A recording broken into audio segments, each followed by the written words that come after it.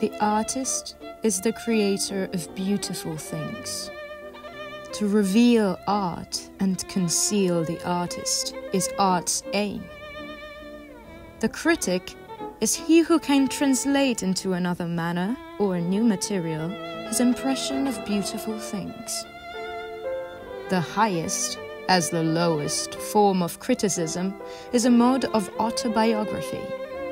Those who find ugly meanings in beautiful things are corrupt without being charming. This is a fault.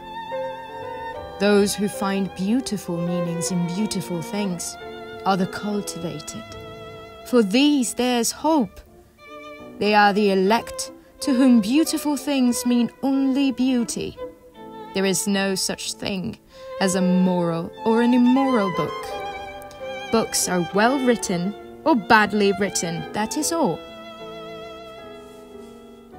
The 19th century dislike of realism is the rage of Caliban seeing his own face in a glass.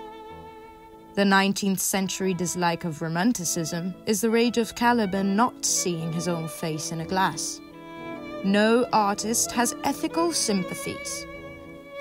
An ethical sympathy in an artist is an unpardonable mannerism of style.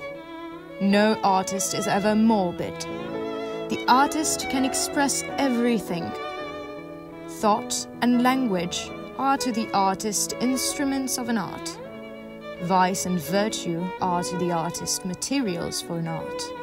From the point of view of form, the type of all the arts is the art of the musician. From the point of view of feeling, the actor's craft is the type. Diversity of opinion about a work of art shows that the work is new, complex, and vital. When critics disagree, the artist is in accord with himself.